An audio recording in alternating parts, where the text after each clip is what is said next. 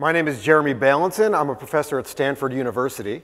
In 1999, I got my PhD doing low-level artificial intelligence. I'd run experiments on humans to figure out how the brain made decisions, how you formed categories, how you did reasoning, and I'd build low-level AI to try to model how the brain thought. And in 1999, I decided to drastically shift my field. I left cognitive science, and I got a postdoc at UC Santa Barbara, where I learned how to build the hardware to do VR tracking. I learned how to code the content for VR. But I shifted to a social psychology lab where, in addition to building VR, I learned how to test bigger questions, not just how the brain works, but how do people communicate? How does training work? How can you change education? What does social interaction look like inside of virtual reality?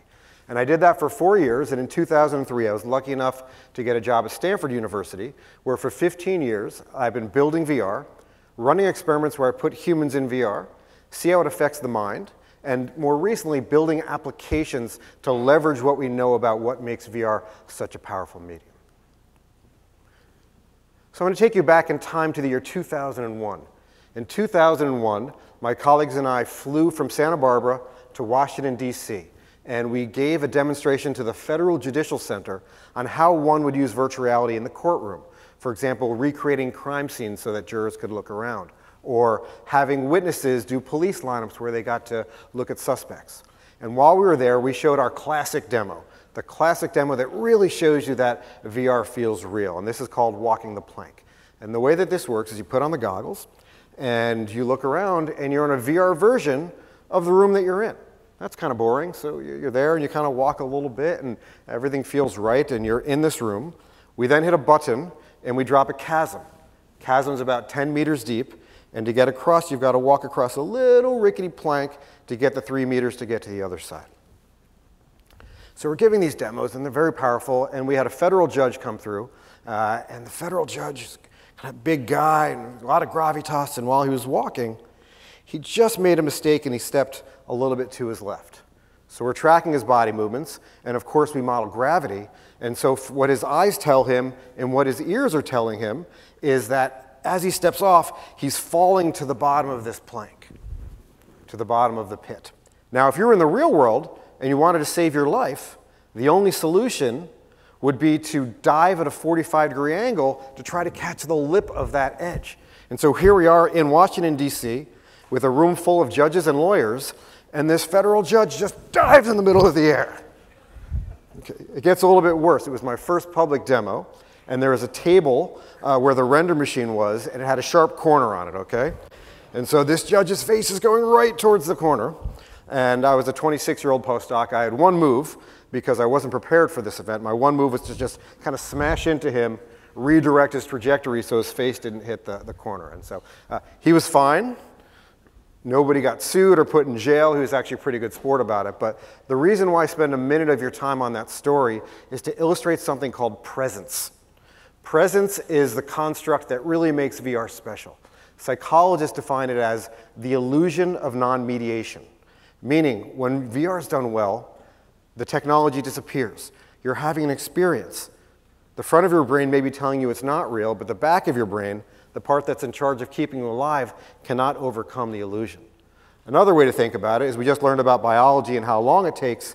Evolution takes a while, and VR is a really new thing. So the brain just kind of uses its template, and we respond as if it's real. My lab at Stanford has been around for 15 years.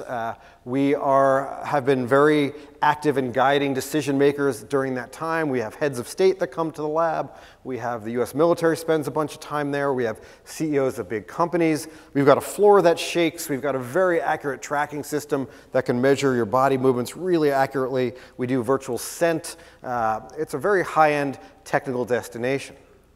That being said, the lab as a technological destination is completely obsolete at this point. Meaning, we've gone from when I first started doing this work, every VR system that we ever used in my lab up until about 5 years ago cost more than my automobile. We've now gone from them costing more than a car to they cost a couple $100. And for the first time ever in the long history of VR, which has really been around conceptually since the 60s, but in practice since the early 80s, we've got tens of millions of these things floating around. A lot of these really great high-end systems. Now, this is Popper. Popper was 90 years old in this picture. And for those of you who are watching this, what's going through your mind right now, if you've tried virtual reality, is just what Popper experienced, which is he did VR, and he said, wow, this is cool, but really, what's the point? And what am I going to use this for? And that's a common narrative that we see in the Valley, which is really cool technology. I don't see how it's going to affect my life. And what we're going to talk about for the rest of today are applications that justify when one would use VR. And a framework that we like to talk about is the DICE framework. And what the DICE framework says, if you're going to use virtual reality, you should save it for an experience that if you did it in the real world, it would be dangerous. For example, flight simulator, making mistakes while learning to fly is very dangerous. Impossible, for example, becoming someone else, changing your skin color, changing your age, changing your gender, and experiencing diversity training.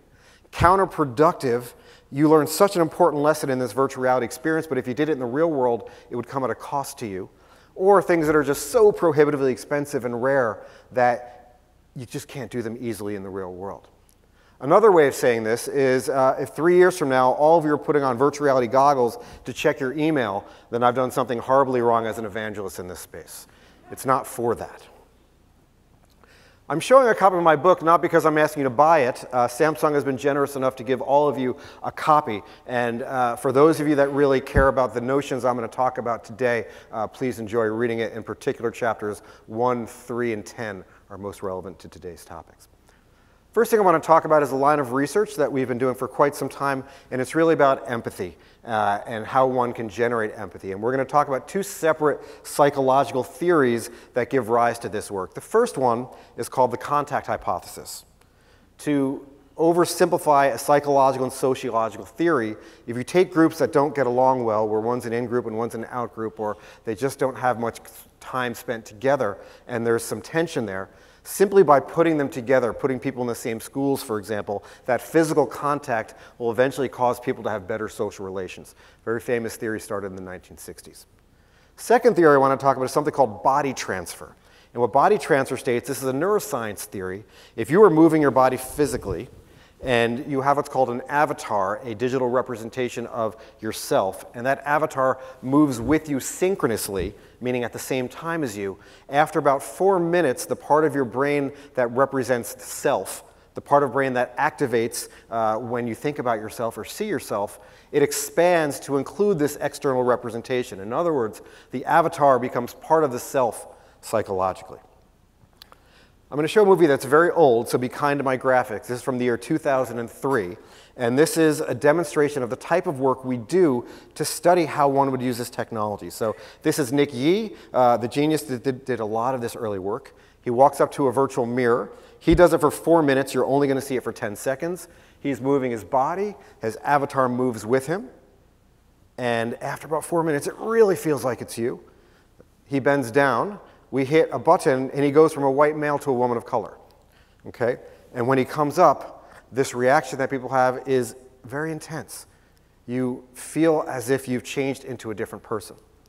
The next step in the typical experiment is we network in a second person, and that second person proceeds to treat you horribly based on your gender, or your race, or your body size, or your age. And you experience firsthand, you walk a mile in someone's shoes, and while wearing their body, you experience really intense prejudice.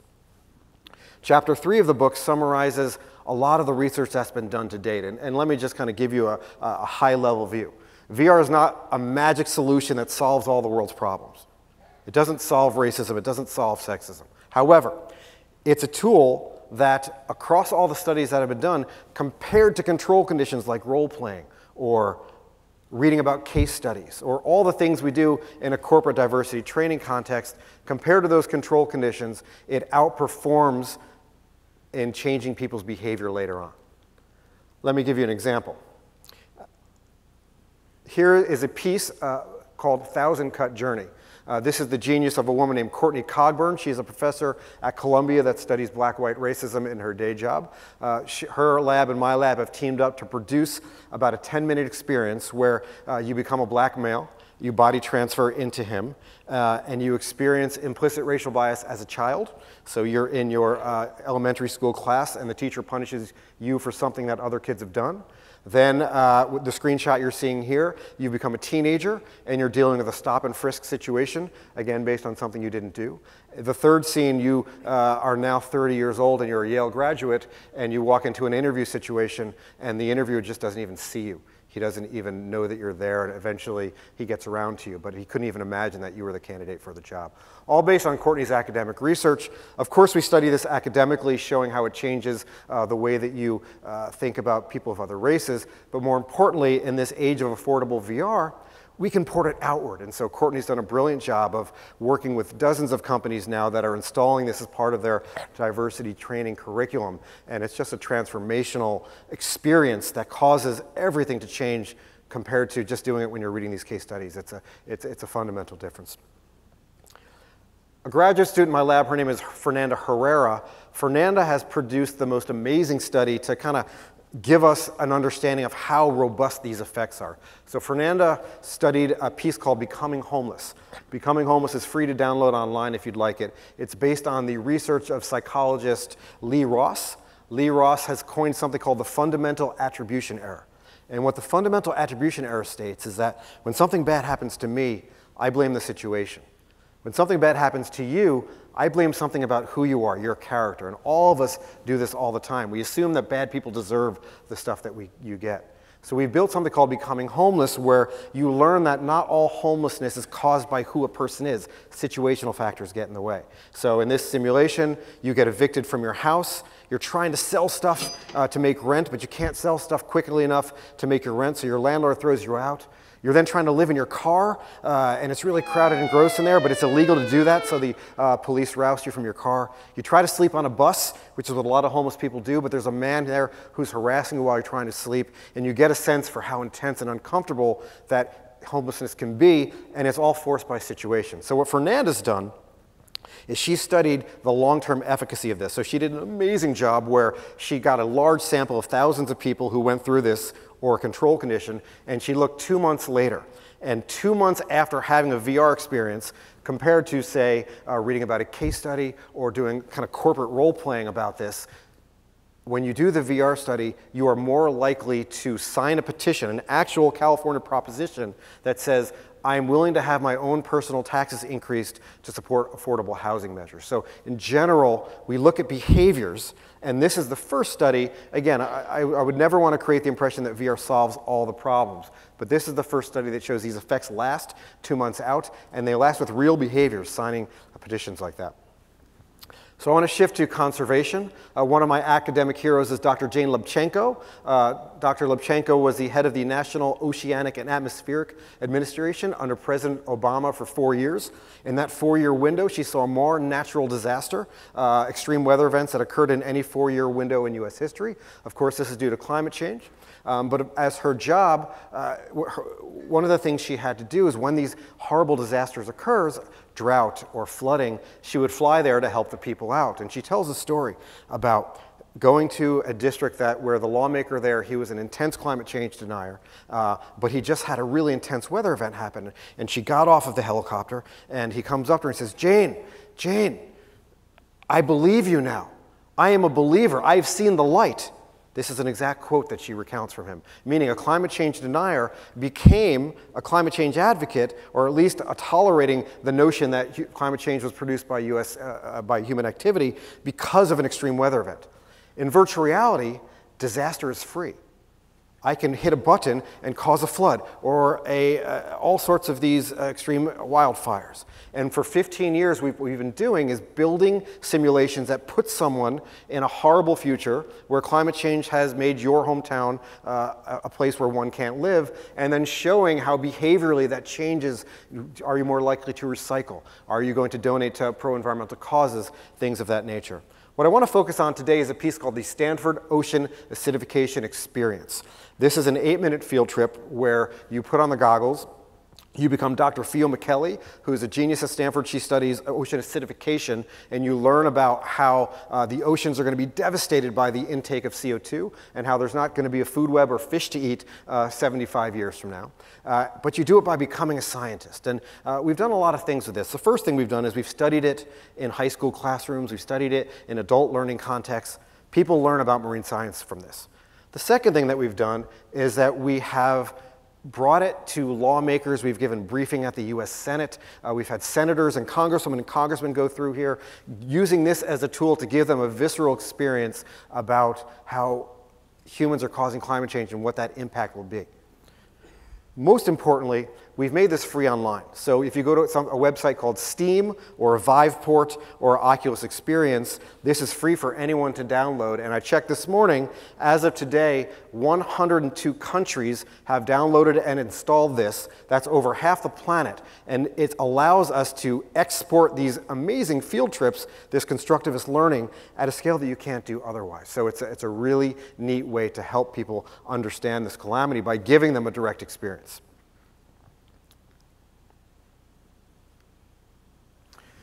I want to shift now to the story of Derek Belch. So Derek took my virtual people class in 2005. At the end of the class, he said, Jeremy, he was a field goal kicker for the Stanford football team. He said, Jeremy, can we use virtual reality to train athletes? I said, Derek, it's a brilliant idea. How about you come back in about 10 years when the technology's ready? And so Derek did. He came back in 2013, and he got his master's thesis in my lab while he was also an assistant coach on the Stanford football team. And he convinced Coach David Shaw, who's a genius, a brilliant, forward-thinking individual. Coach Shaw donated 5 minutes of practice time on Mondays where we would build a virtual reality scenario of our team pretending to be the team we're going to play that Saturday and throw out a bunch of complicated blitz packages, and we would film in VR what it was going to be like to play the team we were playing Saturday. Then on Wednesday, we'd get that footage back to the football office, and the quarterback, he would train. And when I say he would train, he knows how to throw and run. We're not teaching that. We're teaching them how to make decisions. And the way we're doing that, when a quarterback goes to the line of scrimmage, he basically has a line of plays, and he looks around, and everybody's running around trying to confuse him and screaming at him, and he's got to make a choice. Do I keep the original play, that's called let it roll, or do I go to the next play down the queue, which is called kill, kill, kill? He can also move a running back to pick up a blocker. Those are the two parameters he's got to do while everyone's screaming at him, trying to fake him. And so we had them train mental decision making, extra repetitions of looking around, feeling the cacophony, and deciding what to do. After 3 weeks, coach makes it mandatory for all the players to use. At the end of that season, Stanford football outperforms expectations. Both the coach as well as Kevin Hogan, the quarterback that year, say that VR was one of the reasons why they did so well.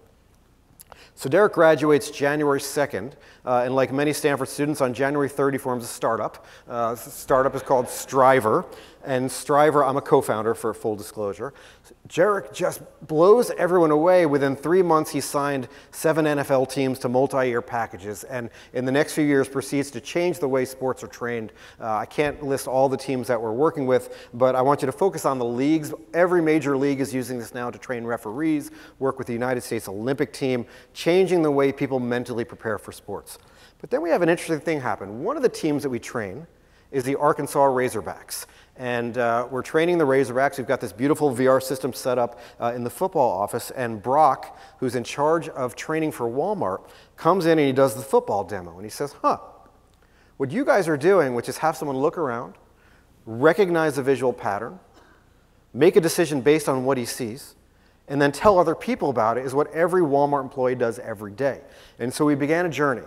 And the journey began at one single one of Walmart's 200 training academies. They've got these training academies, boot camps where you go to learn. You may be asking, what would one do in virtual reality to train for Walmart? And I will tell you, the pit, which is super scary, and we brought it for you in the demo room, by the way, so after this, while you're having your wine later on, go try to walk the plank. That's super scary, but to me, the scariest thing I've ever done is Holiday Rush at Walmart.